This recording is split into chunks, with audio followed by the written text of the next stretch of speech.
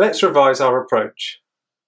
Name or describe the instrument, discuss its indications and contraindications, discuss the complications of the use of the instrument,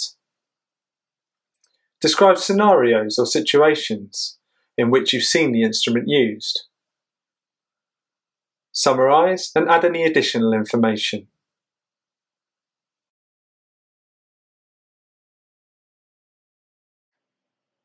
This is an oropharyngeal airway adjunct. It is a single-use device that comes in a sterile bag.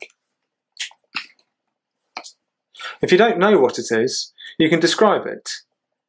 It is plastic. It is a tube that is curved with a flange at one end. Indications for its use include respiratory arrest and respiratory depression in a patient with reduced level of consciousness.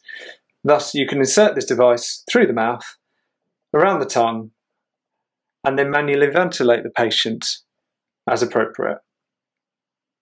This helps maximise the oxygenation and gas exchange in the oropharyngeal airway.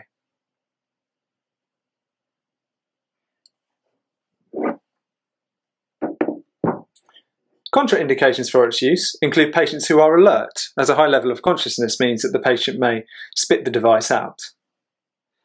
Complications of its use are that it may break and it may cause oropharyngeal trauma.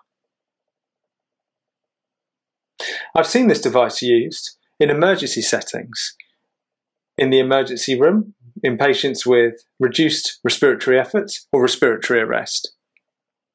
I've also seen it used in a controlled environment in the anaesthetic room to help oxygenate patients when coming round from anaesthetic. So in summary, this is an oropharyngeal airway adjunct. It is sterile, a single-use device, and it is used only in patients with respiratory arrest or reduced respiratory efforts and a lowered level of consciousness.